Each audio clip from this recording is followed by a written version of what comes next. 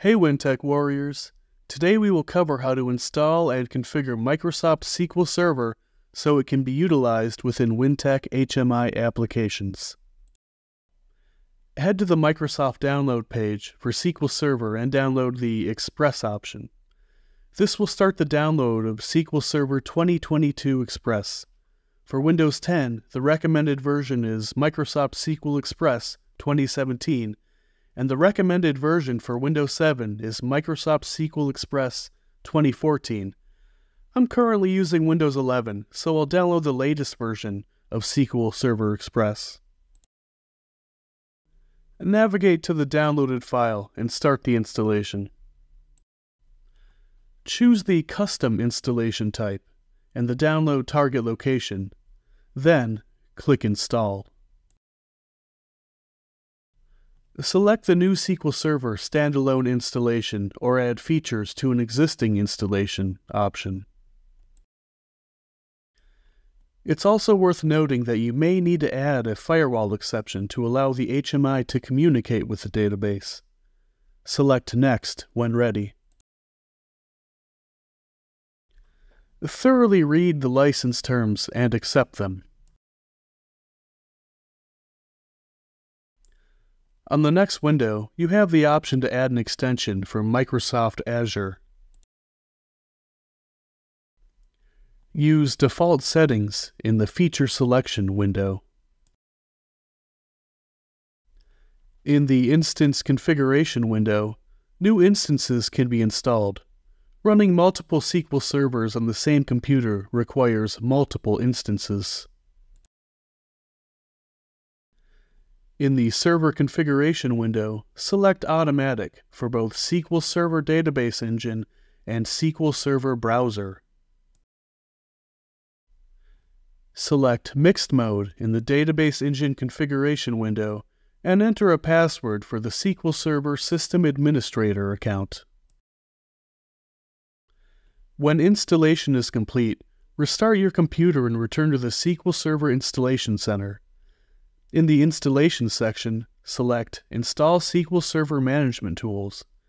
You will be directed to a web page where you can download SQL Server Management Studio. Click the link to start the download.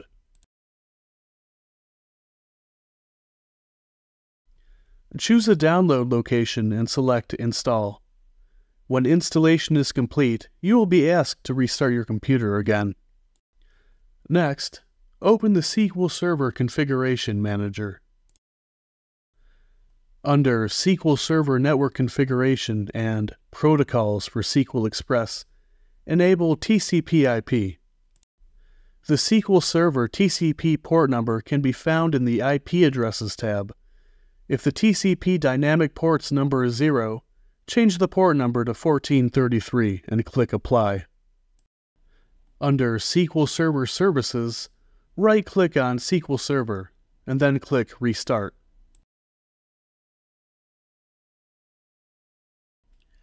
After installing Microsoft SQL Server, launch Microsoft SQL Server Management Studio and log in. Please note that Trust Server Certificate must be enabled or you will not be able to connect to the server. Right-click on the server and select Properties. Under Security, select SQL Server and Windows Authentication Mode in the Server Authentication section. Click OK when finished. In the Object Explorer, select Security, then Logins, then SA. Enter the password and then click OK. When configuring the database server in EasyBuilder Pro, the username will be SA and the password will be the password entered here. To add a new user, open Security, right-click on Logins, and then select New Login. Enter the new login name, select SQL Server Authentication, and enter a password. Select Sysadmin in Server Roles and click OK when finished. After connecting to the database server, a database must be created for synchronizing HMI historical data to the database with the same name. Right-click on Database, and then select New Database. Enter a database name and click OK. This is the database name that will be referenced when configuring the database server in EasyBuilder Pro. Let's configure the database server within EasyBuilder Pro. In the Data/History tab, select Database Server. Select New to configure a new database server. In the General tab, enter the database server parameters configured earlier when we set up the SQL server. The default port number for Microsoft SQL is 1433. Text entered in the comment field will essentially name the server within your EasyBuilder Pro project and can make it easier to choose this server from a list within other objects that sync, like the data sampling or event alarm log object. Please note that the PC's loopback address, 127.0.0.1, may be used in the database server section of the project during simulation, while the PC's IP address must be specified before project download. In the Status/Control tab, choose an address for the status register and enable the control address. The status addresses display the connection status with the SQL Server on the HMI, and the control addresses can change connection parameters dynamically on the HMI.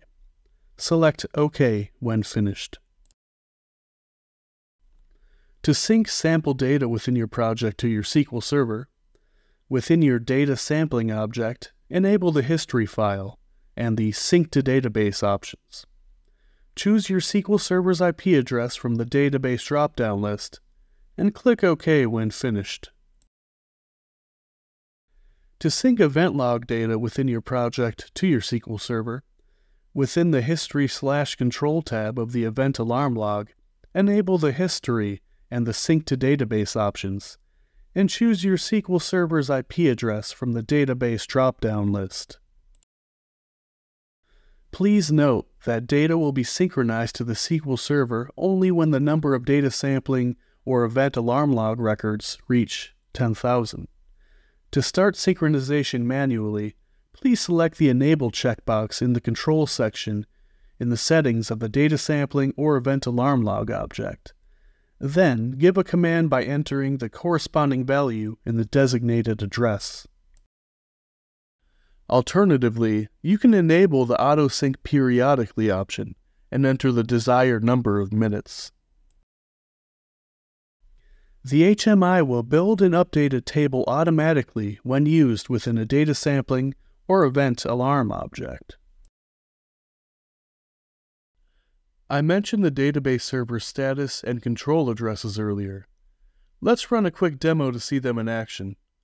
I've added a numeric object configured with the command address. Entering a value of 1 will start the database server object's functionality.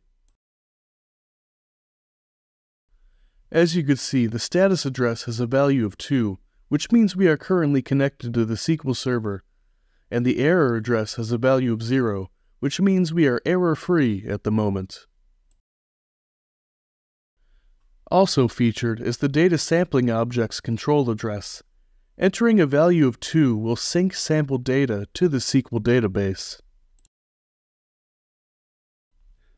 As I mentioned earlier, you may need to add a firewall exception to allow the HMI to communicate with the database. For this example, I'll add the recommended firewall exceptions within Microsoft Defender. I'm going to open TCP port 1433 and UDP port 1434 for SQL Server Default Instance and SQL Server Browser Service. Head to the Firewall and Network Protection section and select Advanced Settings. Click Inbound Rules, then New Rule. Select Port for the rule type, then click Next. Select the appropriate TCP or UDP option for the port. Select specific local ports, and enter the port number to allow, then click Next. Ensure Allow the Connection is selected, then click Next again.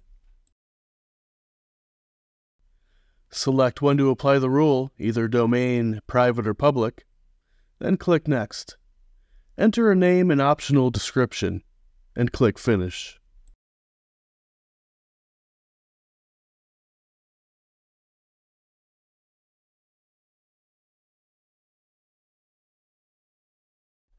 Thanks for watching.